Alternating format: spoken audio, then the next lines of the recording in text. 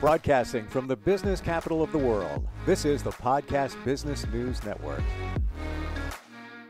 So, if you're a team leader, business owner, maybe you're involved in a corporation, company, whatever, and of course you do presentations from time to time with your staff, your team, could be on a Zoom video, and there's so much detailed information going by, you wonder, is everybody picking up on that? Was it confusing? Was it clear? Got a solution, a really, really cool one for that. Graphic illustrations in real time. I had no idea this existed until we got together about a week ago, and she's back to even show us some of the samples and stuff that she does as a graphic recording artist. I can't even say it because it's so new. I'm like new to me anyway. Ashton Yeah. Rodenhiser is with us. Hey, Ashton, how you doing? Good, good. It's so great to be back with you, Steve. Such a joy. Sure, and I'm a graphic guy from way back. I appreciate all of this, and I didn't even know this existed. But you've been Mhm. doing this for a long time. Yes. How many of these have you done so far? About I haven't calculated for a few months, but the last I had checked, I had just surpassed the 2,500 mark. a crazy number, and that Yeah. is you listening, being part of an event, whatever it might be, a seminar, Mhm. a Mhm. conference, whatever. And then you take the information, encapsulate it in graphics, and then provide it up on screens. And then, of course, it's available if anybody wants to refer back after the presentation, right? Absolutely. Absolutely. Yeah, I love you're like an advocate already for it. It's awesome. Makes sense though. And looking at your work, I see it. Like how many times I've been at a presentation, and let's be honest, unless it's a very compelling, motivating event, halfway through, a lot of us are like, okay, on our phone, like that. So Yeah. we might miss some of that, or maybe a coworker, colleague turns to you and says something, and then you're focused away. But Mhm. you're listening as just a regular person. So now everything is fresh. You don't necessarily know what the products are, what the concepts are. So you've got a fresh set of eyes on it. But I think that's fantastic because you break it down to the basics and make it all easy to understand. Mhm. Yeah, no, it's I always get a really lot of positive feedback when I'm working with people. And I would say the number one thing that people say to me is, I'm a visual learner.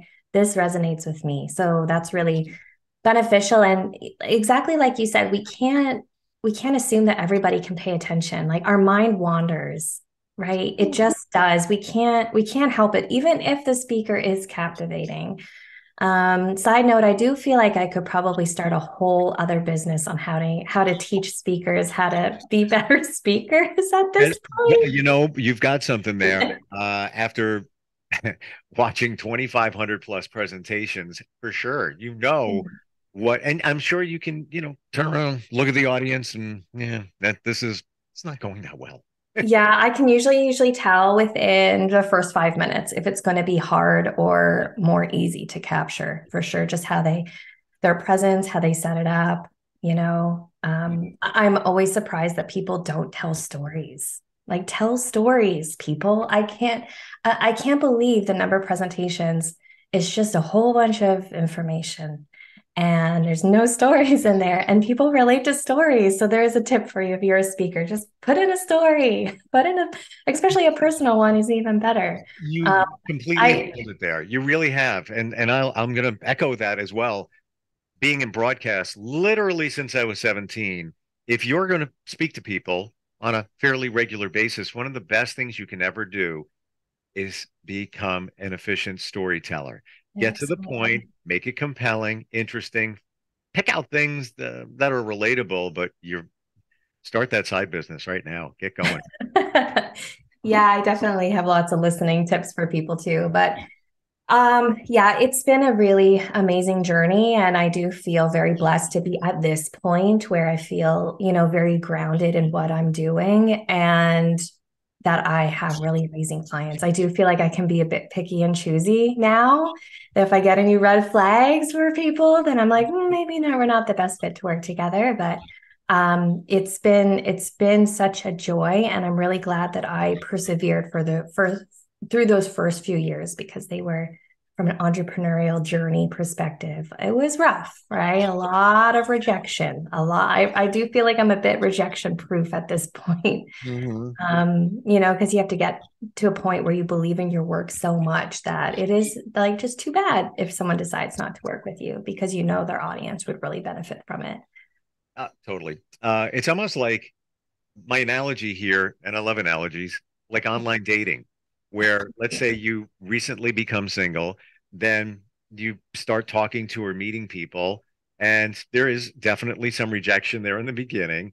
But Yeah. after you go through the process and you meet a few people and there's some rejection, both ends, whatever, then it's like what you just said, you have confidence in yourself. Same kind of thing. You just feel like I'm good. I got something here. Yeah. And you bring it on. And the other part of it is, Ashton, in this regard, you blaze some trails. This is new territory. So Right. Yeah. expectable that you're going to get some rejection because people don't really quite get it until they get it. Yeah, you really have to, unfortunately, sometimes experience it. So I had a facilitator one time at a conference. I hunted him down after he spoke, and I was like, how do we like get people to understand like the value of this? And he said, what we do as graphic recorders, sketch noters, live illustrators, it's an experienced good. You don't truly understand the value of it until you experience it for yourself. Either I'm in the room with you, capturing on paper, or doing it digitally through a Zoom call. You do have to experience it, I find, sometimes, to understand the value, because it's a lot easier when I get on a call with someone and they're like, oh, I've seen that before and it was so great and I loved it. This is why I loved it, and la la la. Like, it's memorable. People, engage with it in the moment. And it's a lot more difficult in a sales process if people haven't experienced it before, because it almost sells itself once you experience the value for yourself, for sure. I feel that when you see it, you see the value right away because you see what it looks like, and then you translate it to, let's say, a presentation that you're going to do or you have done, and then you realize, whoa, that could have made it so much better. People would have remembered stuff. Uh, Right. yeah, you want to show an example? Yeah, I'll show one. If Brene Brown is out there, I'm a huge fan, of course. Who isn't a huge fan of Brene Brown? And I did a little book summary of her Braving the Wilderness book. So this is a high level sort of view of some of the key takeaways from that book. So, to be clear, this, and correct me if I'm wrong, this wasn't an event, but This was not an event. This was a book, actually, her book. Yeah. okay. Um, Same kind of thing because the book has information in it, and so does an event. Uh, Absolutely. Yeah. So you read the book, Mm-hmm. same kind of thing as if you were listening to an event or, a conference or something, seminar, and then created the graphics to go along with it. Absolutely. I'll pull up some more examples. You do a lot in cybersecurity. Let me see if I can pick out a good one that might be. Who knows if this is a good one or not, but this is the first one on my list here. Sure. Deconstructing the analyst mindset. So, all about being a cybersecurity analyst. So, the speaker here. Okay, leave that up there because I'm looking at it and I'm looking at it with fresh eyes. Like, Right. Yeah. and you have to keep in mind when somebody is looking at these, they typically are part of the event. So Right. they're already ramped up. This is just reinforcing what the points were. Absolutely. Yeah, my thought is, sometimes if I know a lot of people who are going to look at them later who weren't at the event, I do try to keep that in mind. I might add a little extra detail here and there, or add some extra filler words to try to help bring it together a little bit more. But the idea is, like, if you sat in on this presentation and you're looking at it, of course, being live drawn potentially, and then looking at it after, within 20 seconds or even less, maybe you can go, oh, okay, I remember when he said that. Oh, right, bridge the gap. Oh, yeah, that model, the forecast. Like, you can go right. Like, you're just like checking it off in your mind. of like, oh, right, I remember when he said that. Oh, yeah. So, and especially when you think about taking what are you going to do with this information now, right? The speaker has all this amazing wisdom. It's now out in the world. Now it's in a graphic. I see the graphic as like a conduit between listening and doing, right? Listening and being in that room or virtually or otherwise, and the action of that information. Because as a speaker, I would like to think that you care about your message and you hope that it changes someone's belief or the way, and it can help them make their job easier. So if you can't remember what was said, how can you go and implement that information? Right. So there's a more likelihood that you'll take that information and do something with it, implement it into your workplace or your life after an event. So this event, do you recall if this was the only graphic or there were a few other ones? And do you This, typically do others? yeah, so this one was a series of, it was a 2-day event and I did 16 graphics How over many? 16 Wow. over 2 days. I'll pull up another one from that. Oh yeah, this one was fun because he had like little Lego analogies and stuff. So I put like a little Lego man in it, which was fun, and little Lego shapes. Yeah. So I try to like take, visual imagery of people, have it threaded throughout, into the graphic itself. And if I know that the client's like embraces, humor and fun, then I like to add in a lot of, I like to add a lot of humor and fun into my work too. Yeah. Yeah, super cool. And you know what's interesting? Some of this stuff relates to everything. Like the last graphic, you had sort of a bridge and it was bridging the gap between Yeah. uh, perception and reality. And that's kind of standard that they're talking about that. I could take that and put that on many graphics because it's so important. Absolutely. Absolutely. It's like, I think I had said on our last call, like a lot of the themes are similar across all the industries I work in. A lot of it is like, how do we work together? How do we play nice in the sandbox? you Right. know, how can we collaborate more? A lot of those things. Like you know, even though I've worked in all these different industries, a lot of the same things come up over and over and over again. And they're around that. How do we work together? How do we collaborate? How do we communicate more effectively? All that stuff. Yeah. Is this freehand, everything you're doing here? Everything is freehand. Yes. Hmm. Yeah. In the moment. Wow. Yeah. So sometimes if there's a lot of content and it's only like 20 minutes, my writing might be a little bit more messy than other ones, but it is what it is. How do you know how much time to take on one? It's a, let's say it's a 3 hour event. They take a break for lunch. How do you know how many of these to do? Well, I just follow the schedule. So if in the morning they've got 4 talks and each is a half an hour, boom, boom, boom. I do them most of the time in real time, right? That's why I created like 16 over 2 days, for example, right? Because I'm there sitting, following along. Do you make the Yeah. determination, Ashton? Let's say you're listening and it's like, wow, there's a lot of information here. I'm going to need to do two. Do you decide Mhm. that, or is it pre-negotiated when you set up, what you're going to be doing for them? Right. Yeah. Usually we'll look at the agenda together if it's a little bit like if it's pretty, I always call like pretty standard event. Like most events are pretty standard. It's like talk, break, talk, lunch, talk, you know what I mean? And it's like, oh, each one is a half an hour and the keynote's an hour and there's a panel in there for an hour or something like that. Is like really common. But if it's a bit odd, if the schedule is really different, if they have a whole bunch of like little tiny talks, like 15-minute talks, and I'll be like, okay, I can do this or I can do that. So, it's just a short conversation about the agenda for me to go, okay, this is what I can provide. This is how many I can do. This is what it's going to look like. Yeah.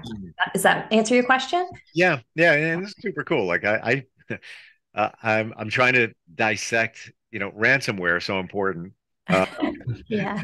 I'm trying to interpret what went on, but the point is, you would know what went on because this is for people that were at the event. And to Right. refer back to, I just want to make that clear. This is not you just creating these type of graphics just to educate everybody, because that's not possible. There was a lot going on during the event.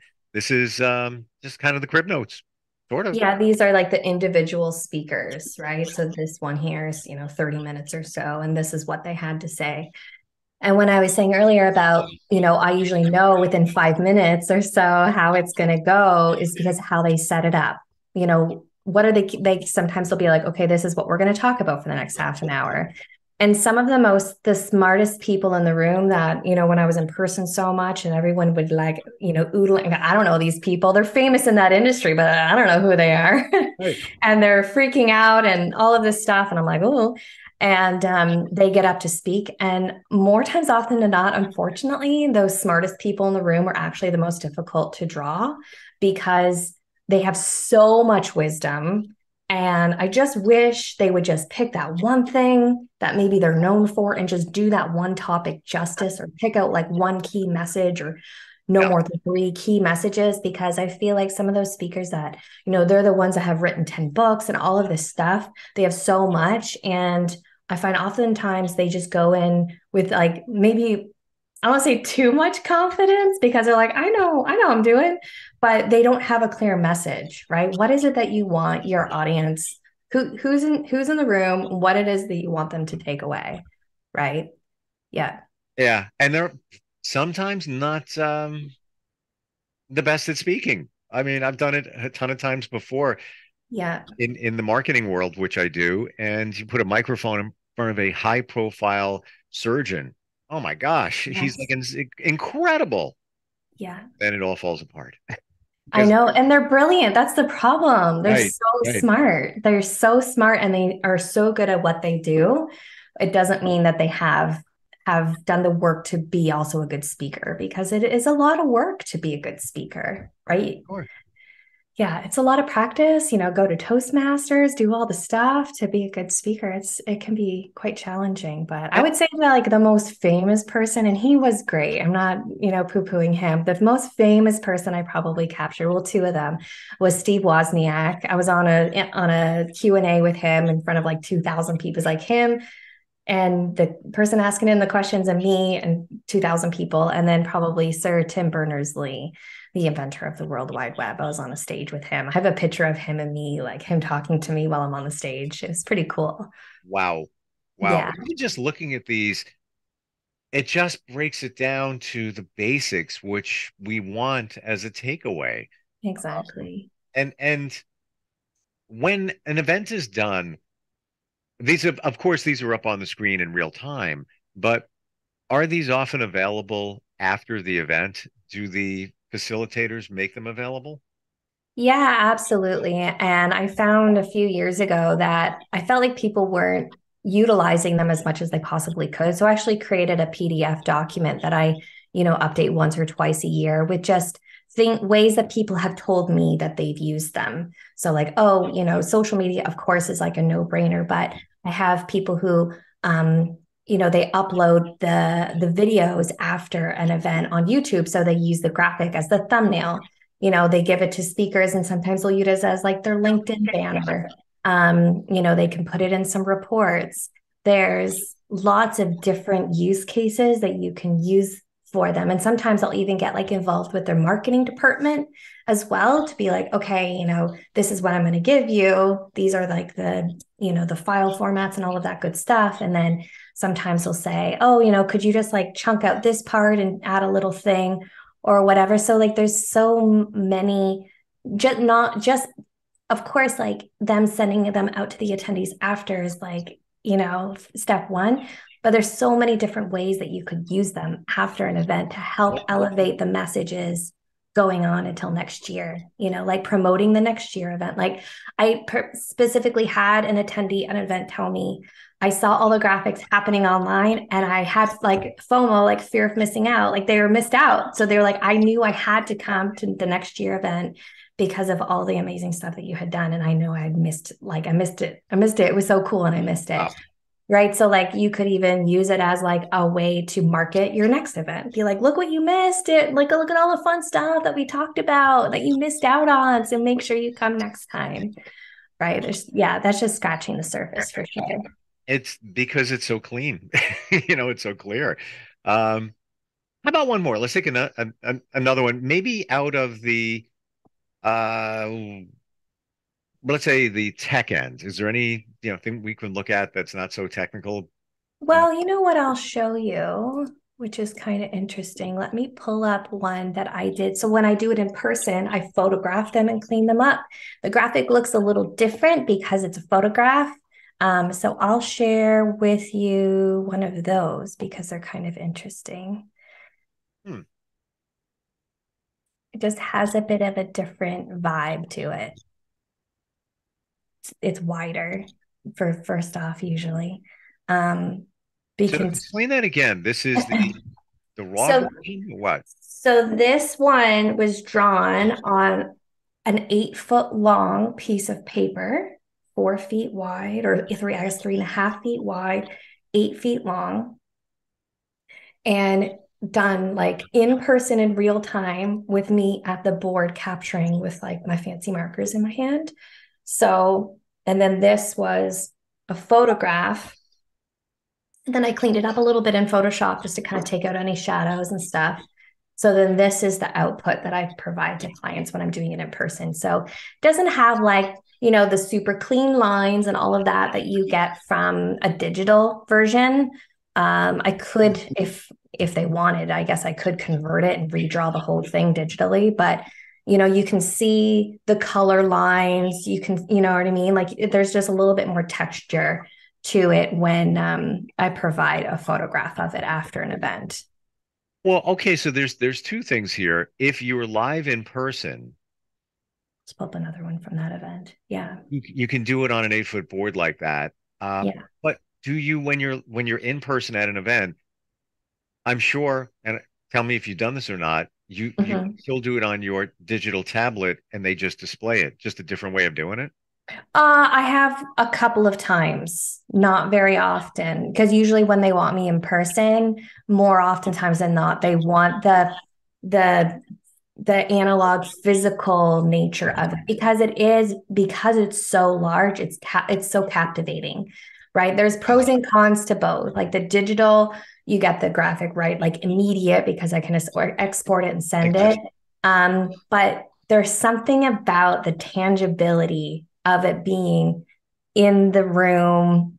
It's hard to actually, I'll show you this picture. This is I totally got it. And it's almost as if, let's say you're a singer and there's an event and Ashton Rodenhiser is going to be performing live at the event. It's going to be incredible. It's going to be wild. She's insane. Everybody loves her. And then you sing on a Zoom. right. Essentially, Yeah. there's no stage presence, there's nothing because you're not there. So yeah, Yeah. okay. Now we get a better idea. Okay. Yeah, you can kind of get this was one that I did back in April, so you can kind of get a sense of the size. So this was captured over an hour. This was an hour presentation. I like a lot of color, so sometimes I spend a lot of time trying to color things in. I love a lot of color. But yeah, this was fast and furious. This was a lot to do in an Oh hour. my gosh, I don't even know how you did that in an hour. Yeah, Uh, because it's not just the things that you look, there's like the shadow, and then there's a shadow on top of a shadow, and like there's just like all these like little nuance and like little lines and little dots and little things that kind of help like bring it together and but it's not just the graphics. You're listening to the content and then have yeah, to translate that in yeah. real time and move it along. I seriously don't know how you do that in an hour.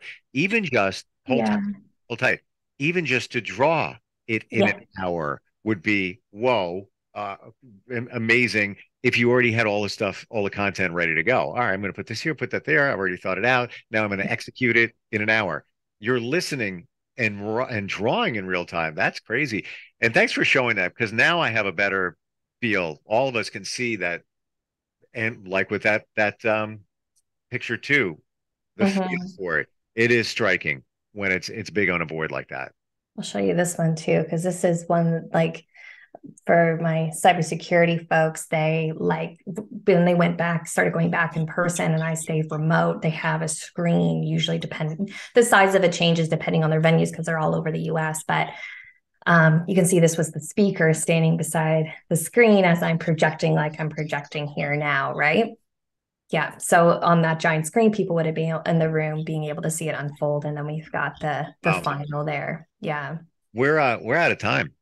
Oh my gosh, it went by so fast. That's the way it did. And as we're talking, I'm thinking of so many colleagues I have that are responsible for events like that. One of them is a leader in a cable TV division. So I'm gonna pass the word on because she's always looking for different things. Sometimes it's they do a presentation in the Caribbean or wherever. But just adds so much to it. And not only does it add to it, it's fun. They could, at the end of an event, hand out PDFs or pamphlets or brochures. Yeah, this is what we talked about. Blah, blah, blah. This is, you get it quick. We all want information quick, and there it is. Right. Wow. Right. Maybe next week, maybe I'll talk about a book that I'm just publishing now, teaching people how to do this for their own notes. So a little hook there for you. Wow. Oh, wow. Okay. Maybe I could talk about a topic and you draw as if I'm presenting something. I'll just I'll pick anything that I can provide info on out of my head, and let's see how it would translate. That'd be fun. And it would only be, just say, 2 minutes. Yeah. Just quick of how that turned into that. What's your website, Ashton? How do we find you? You can go to mind'seyecreative.ca and you'll find more examples and all my good stuff on there. Yeah. Yeah. And lots of great praise and testimonials up on the website, and with good reason. Thank you so much for being here. Super cool. You're welcome. We'll talk to you next time. Yep. Are you looking for even more of the podcasts and hosts that you love? The Podcast Business News Network is proud to announce that you now have even more ways to listen live. Check out the MyTuner Radio, online radio box, and Simple Radio apps on iOS and Android, or find us online. Search for Business News Network on mytuner-radio.com, or search Podcast Business News Network on streama.com and onlineradiobox.com/US. Take your podcast on the go and don't miss a minute of the action.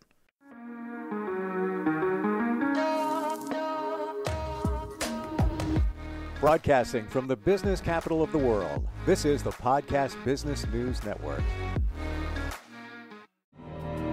For nearly 2,000 severely injured veterans, everyday life has become filled with barriers. Day-to-day simple tasks can become pretty daunting. I have to carry my chair up 2 flights of steps or have somebody do it for me. What scares me the most is just the falling. When I'm struggling with my house, I think, to have that one great barrier just knocked down, it's crucial. Home for Our Troops is a wonderful nonprofit that builds a mortgage-free, fully adaptive, handicap-accessible house. And there's no catch. It'll be our very first home that we've ever owned. This is a game changer. This is where your life begins again. We need you to join us in completing this important mission. Please visit hfotusa.org and help build homes and rebuild lives. Because of you, everything's going to be okay.